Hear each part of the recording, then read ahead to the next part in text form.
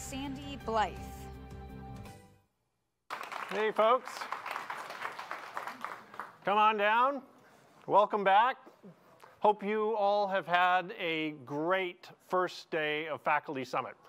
I should thank, of course, first and foremost, the speakers from our breakout sessions, especially our university partners who presented with us. I thought the topics were top-notch, and I very much appreciate all of the speakers for the evident care and effort that they put into their presentations there. So thank you to all of the breakout speakers. We've got more to come. I'm particularly excited about the next topic. As I said this morning, I thought there was an amazing canvas of opportunity in systems research, and it's not just for great research and instruction. I think there's an opportunity for entrepreneurship as well, and we've got a panel of people who have had success in translating their systems research into entrepreneurial success, and I'm very pleased to introduce our first panelist from Microsoft Research, Ranveer Chandra. Ranveer has a career at Microsoft as a principal researcher. He's received himself over 85 patents here in the US and more on the way. He's been running battery projects and a TV white spaces project. He's probably best known at the moment for running a project called FarmBeats, which is really an internal startup at Microsoft. It started as a research project in IoT for digital agronomy and has moved now out into customers' hands and is making a difference in reducing the cost and increasing the viability of agriculture as we face a future of increasing scarcity. He's been well recognized, published in a number of venues, The Economist, The Wall Street Journal. He's an MIT TR35, or the Technology Review TR35 winner as a top innovator. And so really has a lot to say about entrepreneurship, along with his two co-panelists. So with that, let me introduce Ranveer. There you go. Thank you.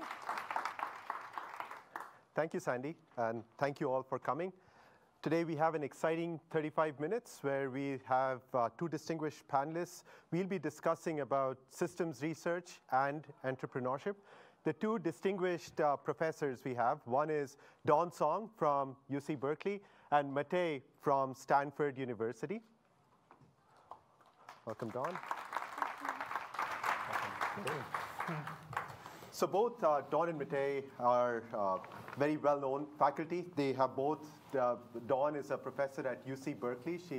Her papers are very well cited. In addition to that, she's also received multiple awards, the MacArthur Fellowship, the Sloan Fellowship, the MIT TR35 Award, and the list goes on and on. I won't go there. For this session, what's exciting is that she's done multiple startups. Incita Security sold to FireEye. The other one, Menlo Security, and the third one, which she's doing right now, is on Oasis Labs. She does research in security, blockchain, machine learning, AI, cloud, everything systems. Then Matej from Stanford University. Matej is a young faculty there. He's already done amazing work. His PhD thesis was among the best I've read in recent times, which was on Apache. This led Apache Spark, which led to Databricks. So he released his code, which was done as part of the PhD thesis, which received the ACM Best Dissertation Award. This was released as open source. Since then, he's actually founded this startup, which is doing super well, which has raised over $200 million and has several customers. And Azure, it's on Azure as well. It's one of, we co-sell along with Databricks. So welcome again for this exciting discussion. So one of the things as systems researchers we run into is all of us who do research want to build systems that is used by a lot of people. We want it to scale out. We want it to be adopted out there in the wild. There are multiple ways to do that, right? All of us at some point think that, hey, you know what, it's ready. We are ready to take this out. And the few ways you can actually take it out to multiple people is either you can release it as open source. My advisor, Ken Berman, had recently written a blog on that. When should you open source your solutions? Either open source or you could license it out. There are various faculty who've done very well by licensing out the technology, like Guri Sohi from Wisconsin. Or the third, which both of you have done, which is to do a startup. So what made you decide, Dawn, first I'll ask you this question since you've done one startup after another. When did you decide that you were ready to do a startup, and why a startup? Why not license it out or put your code out as open source? I think, so different researchers have different preferences. And for me, I always feel that as a researcher, not only that I want to build new technologies, I'm really excited about the innovation from the technical perspective. And also at the same time, I feel as a researcher, often we do have the responsibility to take our creations, our new technologies into the real world to help change the world, to help improve the world.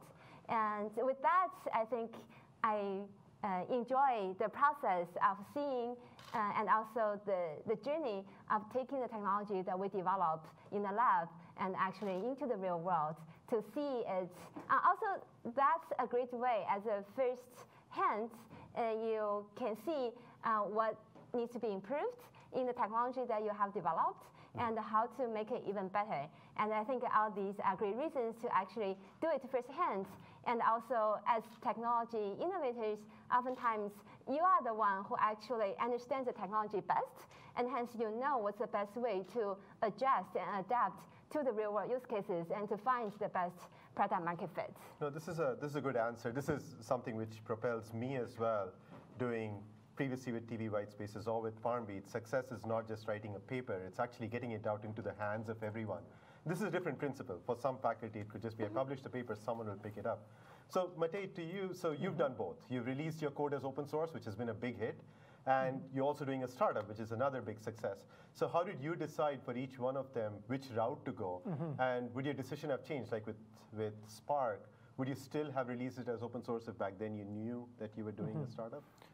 Yeah, good question. Yeah, so in general, so releasing software as open source from research is a great way to see, whether people can actually use it and also engage with early users who are willing to try it out and give you feedback. So that was great. I think for us, one reason to start a company around it was actually just to push it to the next level. So Apache Spark already had a bunch of early users when we decided to start the company, and it had some traction. People were excited about it, but in a university, you have limited resources to work on it. So we felt that as a company, we could actually invest a lot more in it, push it to the next level, and tackle a whole new set of problems with it. And that's exactly what happened. Actually, since we started the company, both what's in the software, like the functionality, the features, have grown tremendously, and also the developer community has grown tremendously. And it's definitely partly because the company spent a lot of time making sure it's super easy for people to use and to be successful with. So basically what you're saying is depending on your idea, depending on what you're doing, you might want in some cases to open source it. Yeah. To even, for example, you created courses around some of these, right? Yeah. And you had so many people trained to use Apache Spark, and that helped lead to the success of Databricks. Yeah, that's the thing the company did to promote it and to help people use it. But it is partly a matter of scale, as I said, and it depends on the software. I mean, this was basically a distributed computing platform and standard library. Every data processing algorithm you want to use, giving you a distributed version of it. That's a pretty big effort.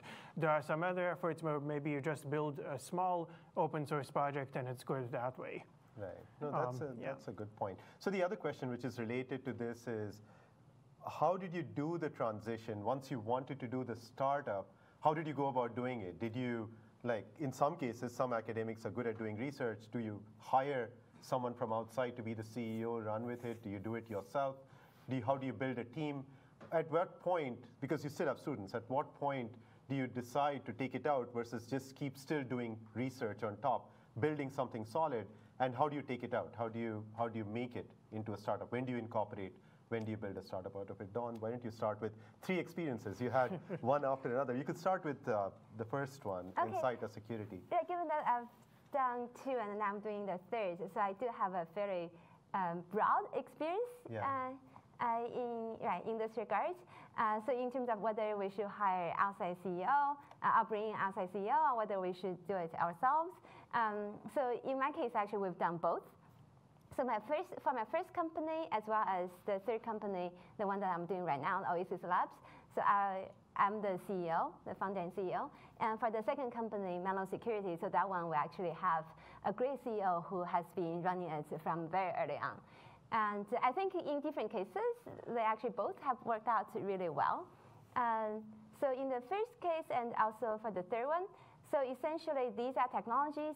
Again, as I mentioned, one thing is that for technologies, you have, as we develop technologies, then besides the technology side, we also really, the biggest question is to find product market fit. And also the CEO's job is, besides hiring and raising money, is to be able to carry out the overall vision, the direction for the company. So oftentimes it's a bit tricky for outside CEO who don't understand the technology well enough to actually lead the vision and also to even find the good product market fits, because they may not know the technology enough to be able to quickly figure out what may be the best product market fit. I see. So in the first case and the third case, so I was able to, I was CEO, and it was difficult to, I was happy to do it, and also it's hard to find other CEOs to actually to do this. And I think we were very lucky for the second case, where I think just through chances, we were introduced through friends, and the CEO, Amir, he has a great track record. He was already very successful as an entrepreneur before, who has done startup that was acquired and so on. And also the things that he actually already was passionate about the space that we were in, the technology that we were developing. He was actually thinking even something similar in that domain. So he already had a very good understanding of the space. And his background, he has done a ton of enterprise sales in his prior startups. So his background is a great fit in terms of really actually helping to define the product market fit and also to take the product really to enterprise customers and really grow it. And he's really excited, he's really passionate, and committed to take the technology fully going forward. And your involvement is still there as the technologist, or? So luckily, also so another Berkeley grad student, we work together on this technology, and he actually has been the co-founder and chief architect of the technology. And he's still at the company, and so I think that really has helped. That's a great perspective. And as well. Matei, for yourself, you're still the chief technologist at Databricks. How was your, and your CEO is again internal, someone who was part of the original team. So how did you describe that experience, mainly in the context of the audience who are faculty? Some of them might want to become entrepreneurs or even license their idea out, or to hire people to take their ideas to scale. Yeah, well, I think, again, I think the reason to do it yourself is if you have a vision for it that maybe only you can execute or can see, and it's really hard to get someone else to do it, and especially also to hire someone who's very good to do that, because maybe it hasn't been validated, but you really believe in it. I think that's the reason to do it. My experience was a little different in a few ways. So one thing is I was just finishing my PhD, so I didn't have my own research group at the time, so that made it easier to take some time off completely and just work on the startup.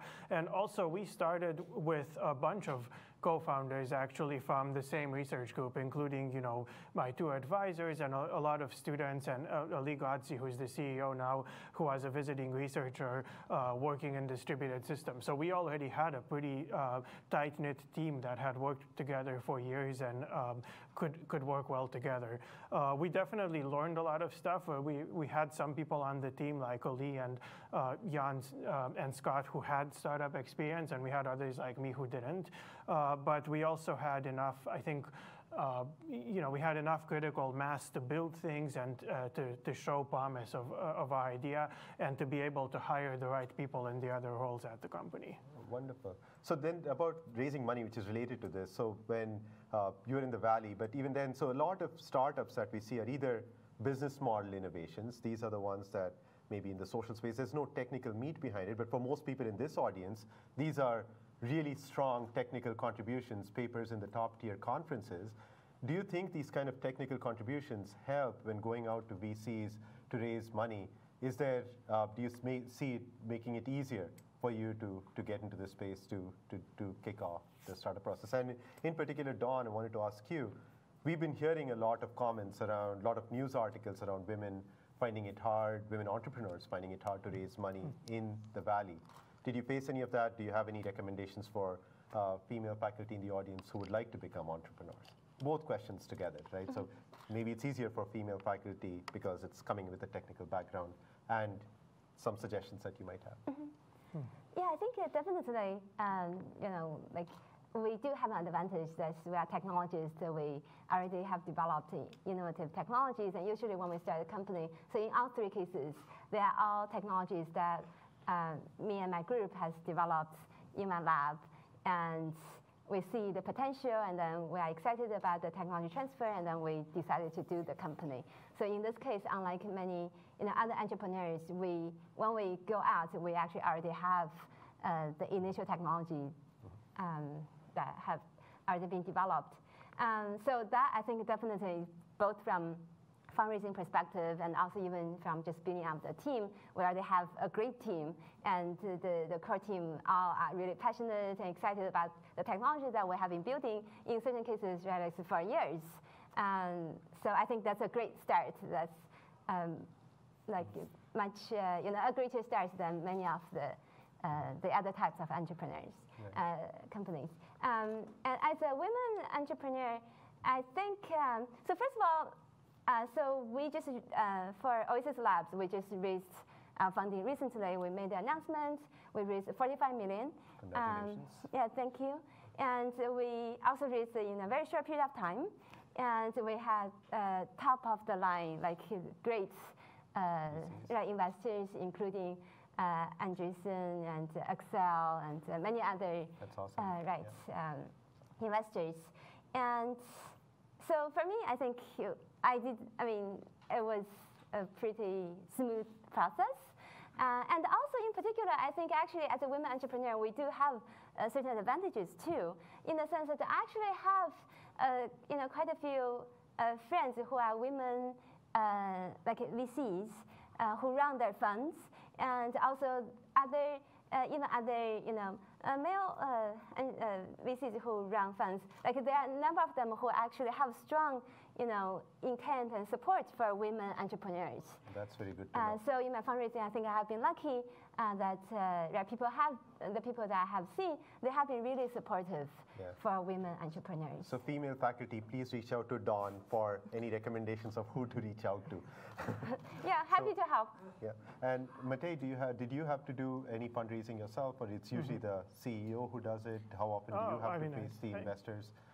Yeah, all the co-founders were involved in it, especially at the beginning. I think, but I think to people who want to do it, I'll say a couple of things. So one thing is anything you can do that shows validation of your technology, as in someone would actually buy it or even use it, is super important. So just having a paper at a top conference, they don't really know how to judge it. They'll be happy to grab coffee with you and talk, because their job is to go talk to lots of interesting people in the technology space, but they don't really know. But if you say, okay, there is someone using it, maybe someone in your university, maybe someone who used the open source thing and so on, and they ask them and they find it solving a real problem, that makes it a lot easier for them. So for us, we had the open source Spark software, and it was very easy for the VCs to see that it's useful, because a lot of their portfolio companies were already using it, because they were startups who try out kind of crazy new technology. But that's what I would go for.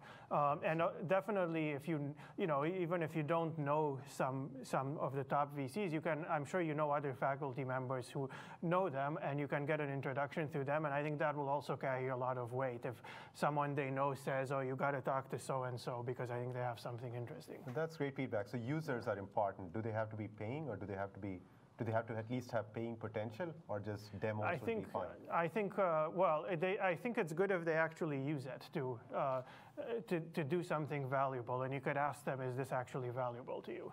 They don't have to be paying, but they have to think it's useful. Okay. Yeah. Great feedback. Yeah. So a follow-up question, which I think would be in the mind of many of the people in the audience, is you guys are running successful startups right now. Both of them have raised quite a bit of money. How has any of this entrepreneurship affected your research career, positively and negatively, right? So both ways. How has it made your research stronger or weaker? your opinions. Dawn, you could start. You've gone through it 3 times, and you're tenured. You have everything in your favor. You can say whatever you want. Okay, so I mean, in general, the answer, of course, is positive.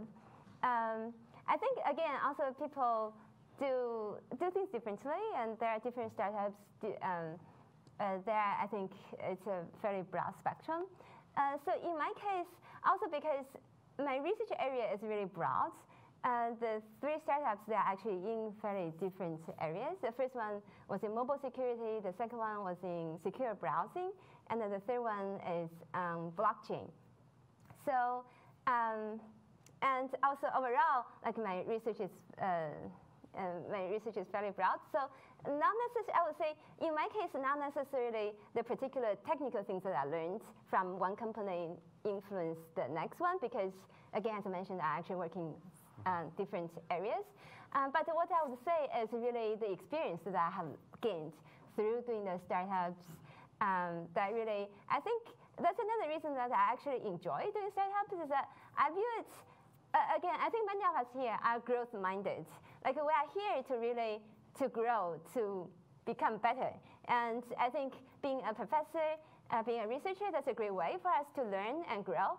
And on the other hand, being an entrepreneur, it's a great way to learn and grow, and it's very complementary to what we typically do as a researcher, as a faculty. And hence, for that, I think in general, what I benefited from the entrepreneurship experience is that it really helps me to be stronger in these other dimensions that normally we don't get to exercise or experience. And overall, that does help provide a broader perspective when I then choose research topics or when I work in research, and also in terms of also being more effective as well. Because this is a pattern in the startups that you do. You start a new research team, get some publications out, do a startup, get it acquired or something, and then come back, do another research, which is great, right? You're scaling up your research through startups.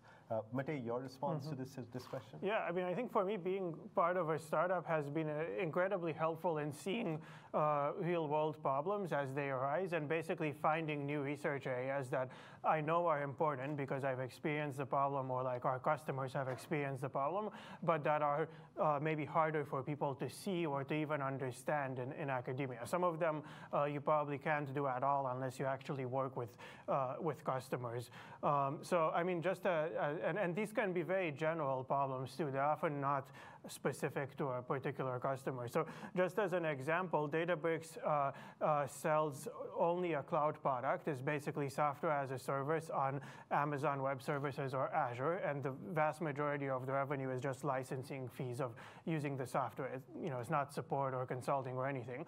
And so it's got to build a really good software as a service cloud product that's multi-tenant and secure and performant and highly available. And building that is really hard. And this is actually the way the vast majority of new enterprise software today, and even consumer software, is software as a service. And I don't know any university class that teaches you how to build it. I don't see any papers at conferences that actually say, hey, here are the problems in terms of building it, or like, here's a new abstraction that you can use to deploy SaaS or whatever. And it's just an interesting thing to think about. If people are going to keep building computer systems in the future this way, we'd better understand how to do it. So a lot of the kind of problems I think about in research are inspired by that, where I see, okay, something was super hard, like it literally took 3 years to get right for Databricks. It's going to be hard for anyone else. Is there any way to make that easier? Yeah. No, so this is great. So essentially what you're saying is that both the startup experience is helping enrich your research career.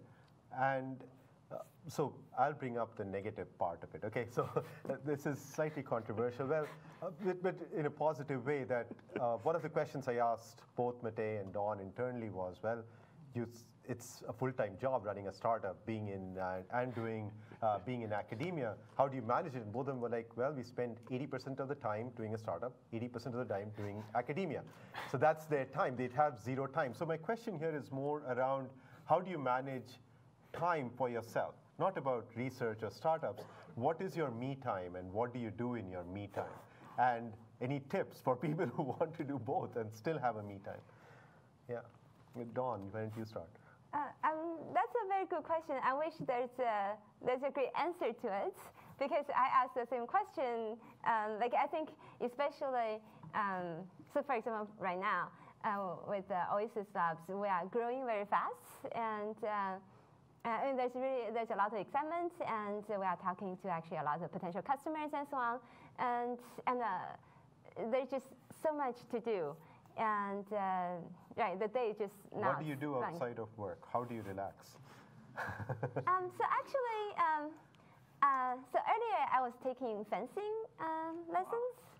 That helps even with VCs. No, that's not for that. I just figured somehow I actually really enjoy the fencing as a sport. Yeah.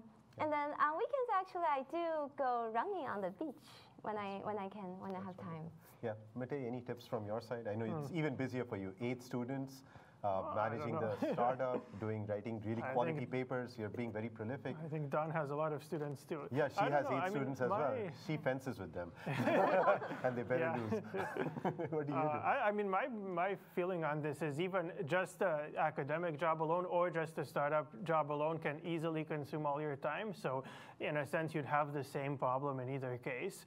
And you have to, in both cases, you have to, be mindful of your time, understand, what's the best way for you to spend stuff. When should you take time off, do something else?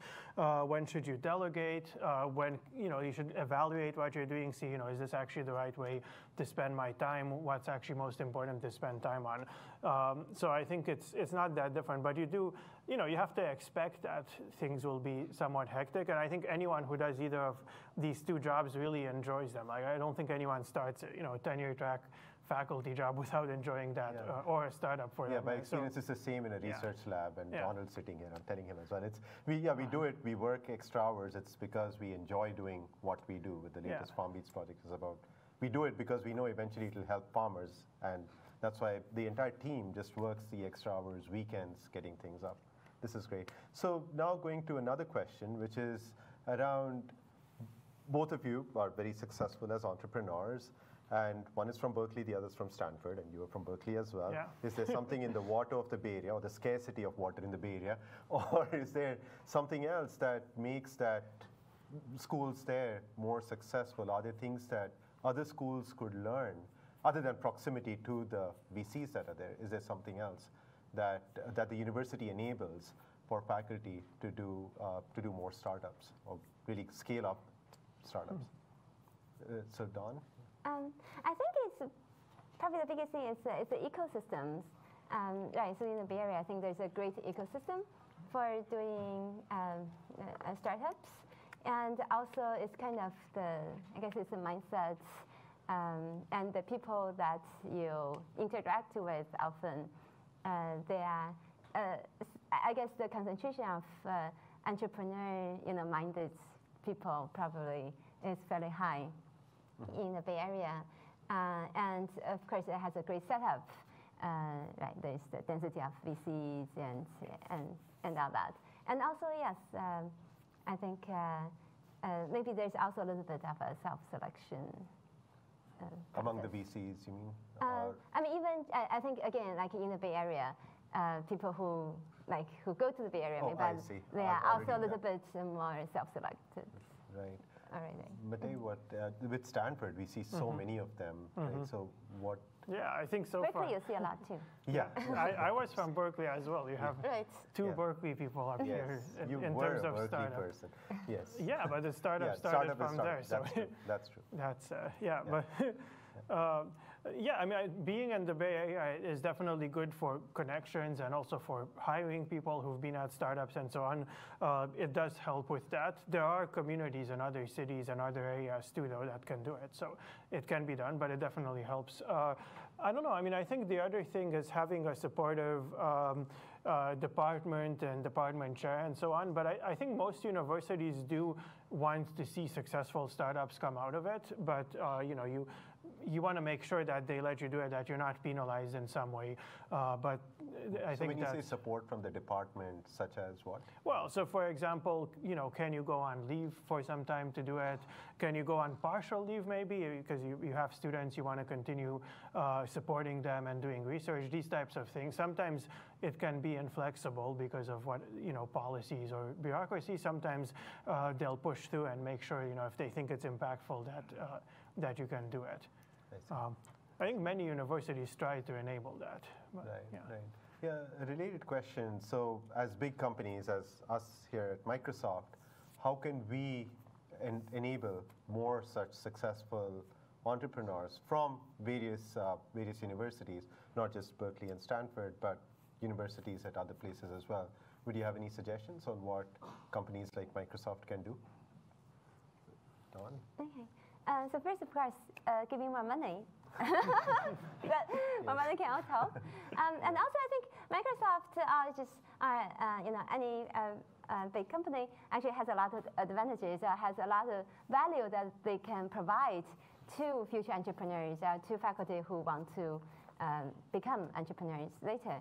So for example, Microsoft also sees a lot of problems. So it knows which problems are pinpoints for customers and which ones may have a big market that actually need new technologies. And I think faculty and researchers are always love to learn about these type of problems. And also Microsoft has a great platform. If anyone develops a new technology, Microsoft offers a great platform that can introduce this technology to a lot of users and companies and so on. It can really help a new technology to be adopted and to grow. So I think that can be really helpful. And do you want to add something to that, Mate?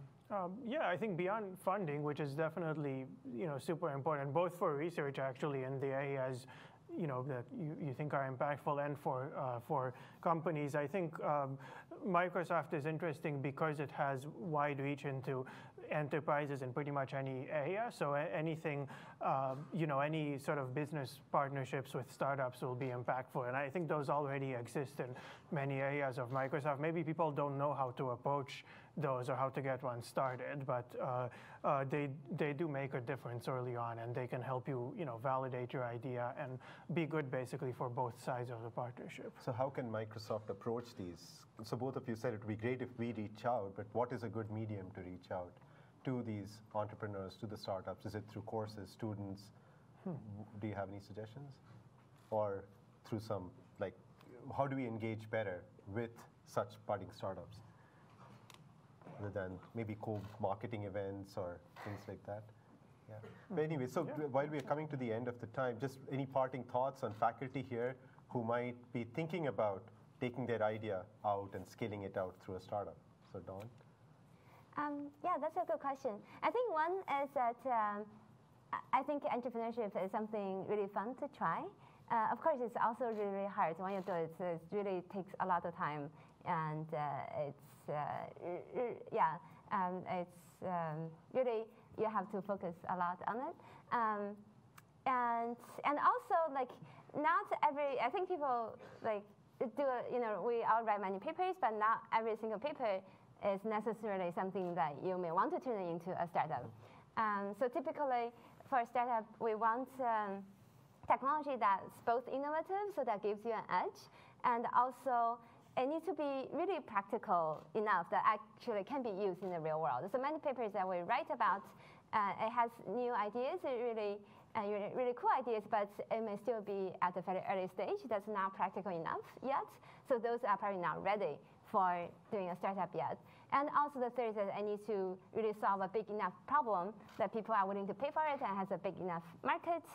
And I think as faculty and researchers who are looking at starting their company, trying to see which technology that they have developed, they may want to take into the market. That's something helpful to keep in mind. Okay. And Mate, from your side?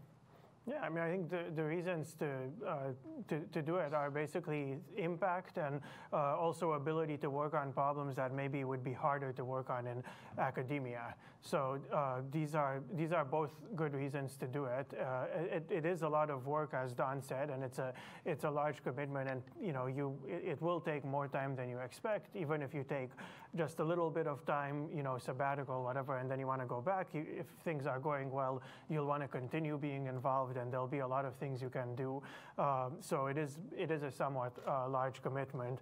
But on the other hand, you can really see things that you wouldn't see outside, and especially if you find a good team and you have investors or partners who can help get things started, they can accelerate that because it's also their job to help you make those connections and get those early users.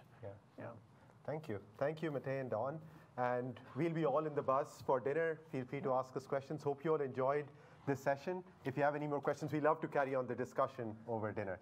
Thank you, everyone. Thank you. Thank you. And Sandy?